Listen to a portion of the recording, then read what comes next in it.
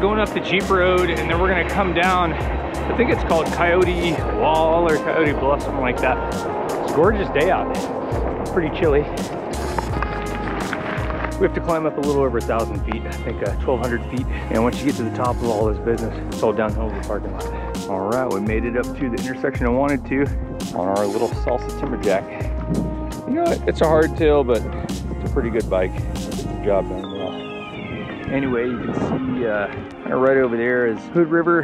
White salmon's on this side, so that's where we're heading, down the hill. So in classic GoPro fashion, the battery died at the top of the mountain bike run, so I captured none of the downhill. Anyway, we're leaving the White Salmon and Hood River area and heading out towards the Olympic Peninsula. I've never seen it, and I'm excited to see it. Let's go.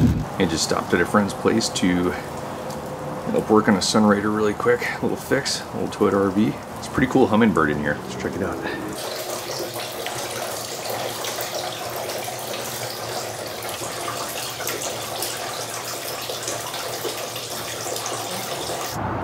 Off we go. We're rolling into Portland. I'm gonna grab some groceries and then we're gonna go hit the Olympic Peninsula. Can't wait. We have ourselves an absolutely lovely Pacific Northwestern day. Because a four-wheel camper, just got the bullhorns from those guys. Almost to downtown.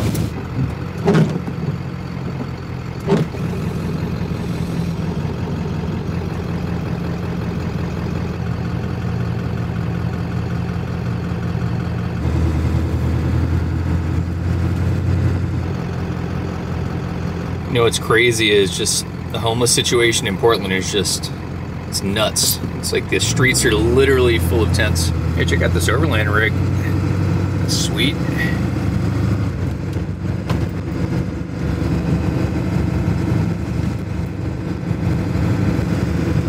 All right, later Portland, we're out of here. West for 6 miles. Oregon 6 West, signs for Banks, Tillamook. We're heading into the woods for Thanksgiving. I can't wait.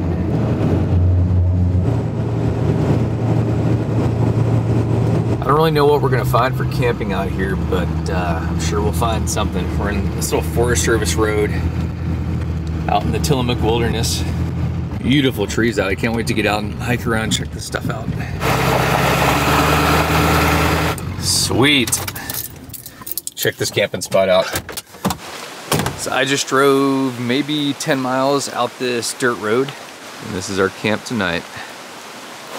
Not too bad, huh?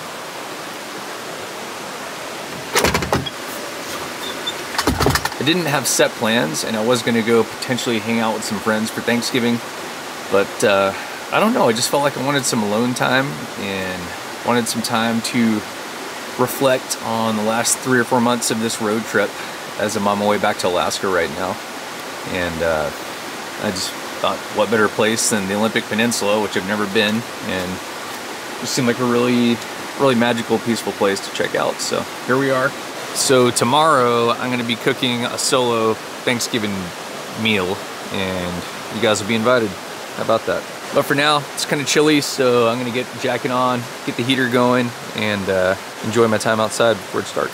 Winter's definitely coming, and it's actually getting cold out, so I need to open up my rocket box and get my winter stuff that's been packed up there for the entire road trip for the drive home. So let's grab that stuff out.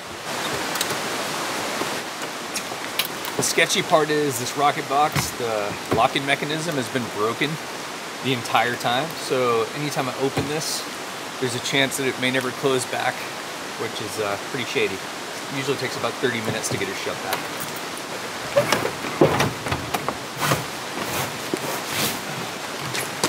We're at moment of truth. Yes! Woo! Starting to kind of pour rain. The camera's getting pretty wet right now, but what's in my bag, you ask? That's the beauty of having the back porch. I can stand and sit out of the rain. There's my winter jacket. Right on right now. These are one of the better winter jackets I've ever owned. The Das Parka, Patagonia. I don't know if they still make them or not, but I don't need them just yet, but got my mucklucks for when I get to Alaska. Steger Mucklucks makes these. Are freaking awesome. Best winter shoe I've ever owned. Now we can stay warm. It's starting to rain. Gotta get you out of the rain. Look at all this effort that goes into filming. Crazy, huh? Oh, the rain. Suppose I'm in the rainforest, so I can't complain. Oh, love opening the door to surprises that fell. Oh. So this camper actually stays together pretty well. If you guys look back at my videos, you'll see all the crazy 4-wheel drive trails that I did. And I basically have latches on everything in here to keep it from moving around. We'll get that little latch right there to keep the drawer from coming all the way out. Porta potty has a little bungee right there, so that holds it in place. The slide out bed has a little latch right there that pops out that holds that in place. And then my fridge freezer has a little rubber strap right there that just holds it in place. Recently, I've been wanting to take my YouTube into a whole nother level for you guys, so I made some investments and they weren't cheap, but like any investment, it's maybe it's a gamble, maybe it's not. Either way, the quality of the videos you guys are going to be watching should be improving significantly, because I just picked myself up my dream lens, or one of my dream lenses. This is the Sony 100-400 G Master lens. This thing is a beast. It's got a crazy amount of telescoping reach. So here's my leg, for instance. So it's literally like all the way to my knee almost. So you guys are gonna start seeing some really cool shots come from this lens. Crystal clear, super awesome quality. And the other really big investment that I'm really excited about, and I've done a whole bunch of research, is this thing right here. Oh yeah. It's the Skydio 2 drone. So I've always had Mavic drones. The Skydio 2 Plus drone here has the best autonomous tracking features of all the drones. This thing will stick on you and stay on you and automatically dodge trees and limbs and all that stuff. And I got all the good stuff for it. So I've got like a beacon, that way it can follow me, put that in my pocket, or give it to a friend, put it in their pocket. And I got a controller so I can still get the cinematic shots that I want to get with it. Comes with a whole bunch of extra batteries. Yeah, I'm stoked on it. The other big thing is there's no obstacle avoidance whatsoever in the Mavic Mini series. And this thing avoids obstacles like a madman. It's got cameras on top and cameras on the bottom. Anyway, I'm stoked.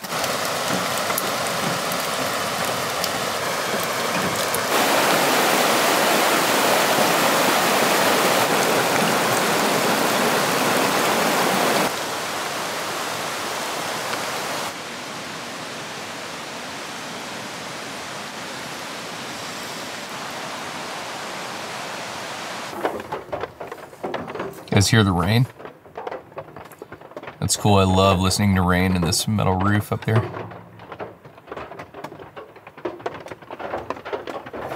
So my bandmate Johnny Lungs had a Riptide. I just really like how it played. It sounded really good because it's got that port on top so you can hear yourself really easy. And the pickup in the thing, it just screams. It sounds good when you plug it in. This is a little bit beat up, obviously. Been through the ringer. Brought it down to Fiji with me back in 2014, and the locals carved that in the back. Johnny tore half the front of it off. He used to let him borrow it every single show because his ukuleles never worked. So this became basically his for like 4 or 5 years until he finally got his own. It's still fun to play. Actually, back in the day, old Johnny Lungs and I, we had a show at a bar in Anchorage. It's back when I had my Toyota camper, a Toyota RV that I lived in for like 6 odd years. He was too wasted to do anything, so I told him he could spend the night in the camper. And I had like a couch down low and I had my bed up high. So anyway, I woke up that next morning for work. He woke up too and had no idea where he was in Anchorage. He was just in some parking lot where he woke up, and there's this crazy snowstorm. Half the city shut down. Johnny was trying to get a people mover just to leave, and the people mover, like the bus wasn't even running. So he just sat in my camper all day and wrote this song.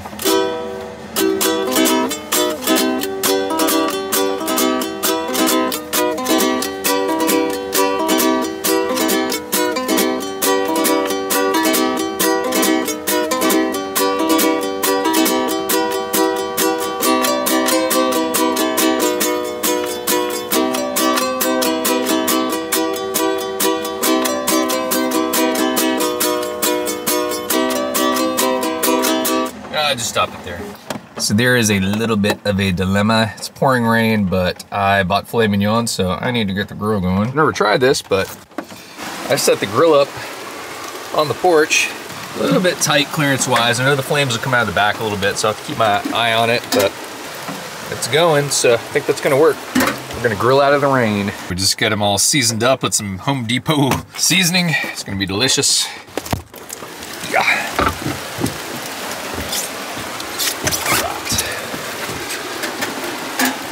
2 delicious cuts of filet mignon. Costco is actually a really awesome place to get filet mignon. It's super good there. Super tasty. Anyway, let's let that do its thing. 2 more of them for another night. Love it.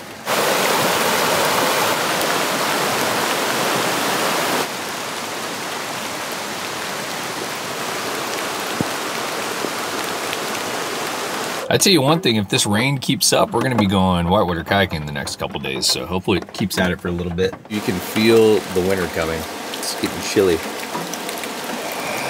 It's kind of crazy, but I just realized it's actually coming up on one of my best friend's days he laid to rest. Miss you, buddy. Actually happened not too far from here, the Robe Canyon. Anyhow, you guys have heard me say it 1,000 times, but one life, so gonna make what you can of it. And he sure did.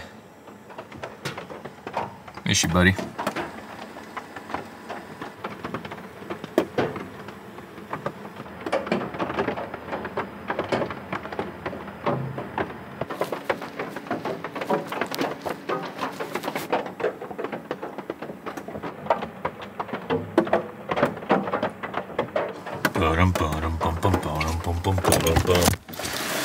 Steak flipping time.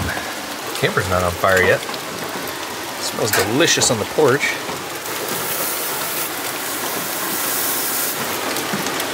You know what's funny is I just realized that probably not too many people with campers say they grilled on their porch. It's kind of cool. I love it. I love it. Filet mignon time. Let's go get them. That frosty bottle. Ooh, look at those. Ooh, hot. Ah, hot. Hot, hot, hot,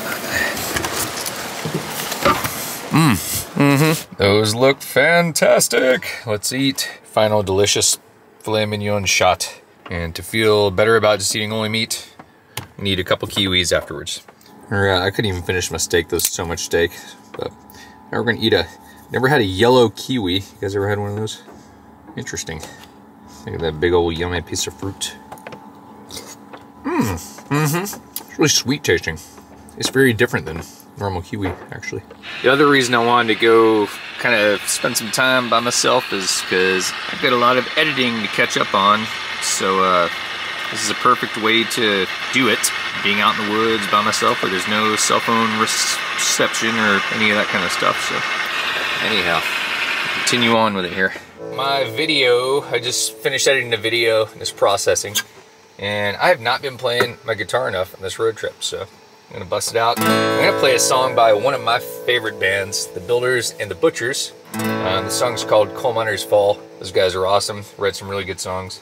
And I'm just gonna play one verse of it.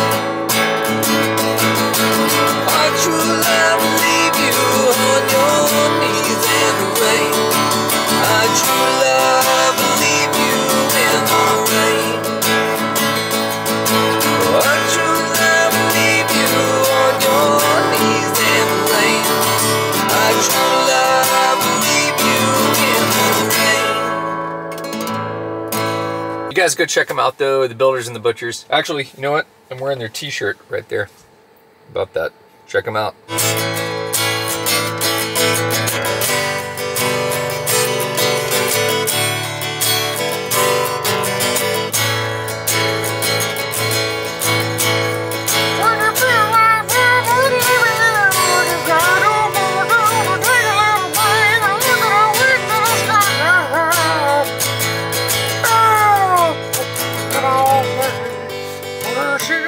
rest of the day.